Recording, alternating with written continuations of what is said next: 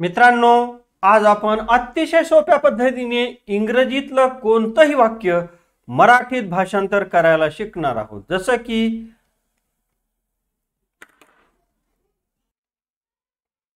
वाक्य घेऊया आपण. जसं की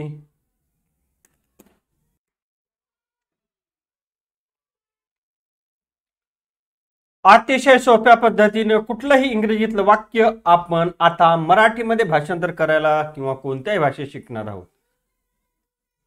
एक नंबरचं वाक्य घेऊया.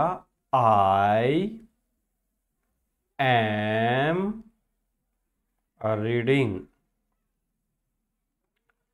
I am reading a book.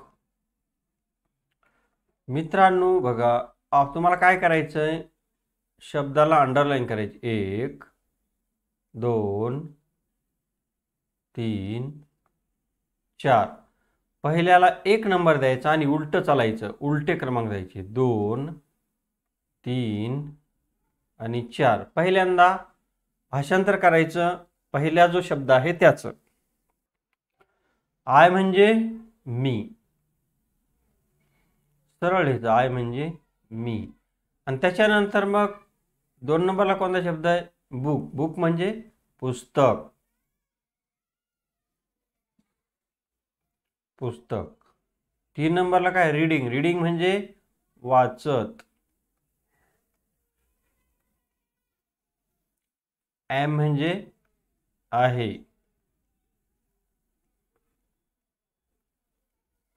मी पुस्तक वाचत आहे. आता 2 नंबरला वाक्य घेऊ आपण. I am reading a book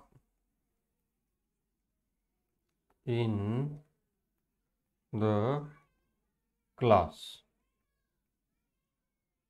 पहिला फॉर्म्युला काय आपला? अधोरेखित करायचे शब्द. I am reading a book in the class. त्याला 1 क्रमांक द्यायचा, त्याला 2, त्याला 3, त्याला 4 आणि त्याला 5. आता आपल्याला काय करायचं आहे? सुरुवातीला काय वापरलं घेतलंय? आय म्हणजे मी. त्याच्यानंतर शेवटी काय? 2 नंबरला काय? इन द क्लास म्हणजे बरोबर वर्गात. इन द क्लास वर्गात. अ बुक पुस्तक. 3 नंबरला काय आलंय? पुस्तक. 4 नंबरला काय आलंय? रीडिंग. रीडिंग म्हणजे वाचत. रीडिंग म्हणजे वाचत. एम म्हणजे आहे. 5. बघा, अशा पद्धतीने आपण मी वर्गात पुस्तक वाचत आहे. चला आणखीन एक वाक्य घेऊया आपण पुढं.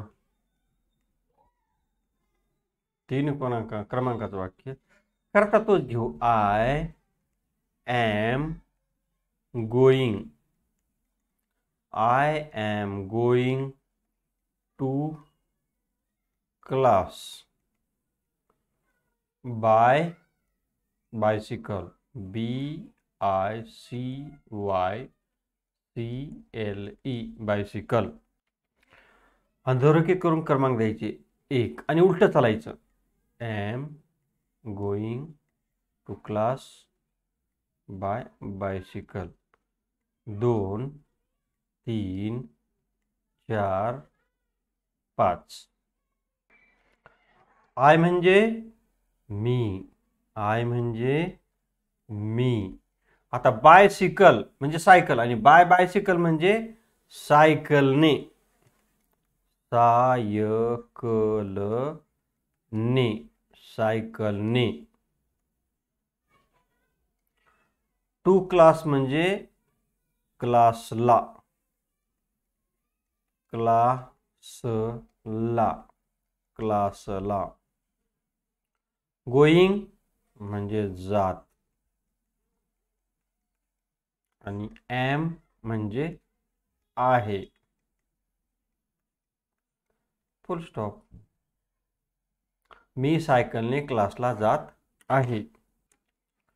पुढचं आणखीन एक वाक्य घेऊ आपण. करता तोच घेऊ. I am making MEKING. I am making a kite. I am making a kite in my home. भाग कसे पाडायचे? एक आणि मग उलटं चालायचं. In my home 2, a kite 3, making 4 आणि एम 5. आता आपल्याला भाषांतर करायचं आहे. आय म्हणजे मी. आता उलटं चालायचं. इन माय होम माझ्या घरात. इन माय होम माझ्या घरात. माझ्या घरात. माझ्या घरात. अ काइट म्हणजे पतंग. पतंग. मेकिंग बनवत. बनवत. मेकिंग म्हणजे बनवत आणि एम म्हणजे आहे. अशा पद्धतीनं आपण इंग्रजी कुठलंही वाक्य मराठीमध्ये भाषांतर करू शकतो. धन्यवाद.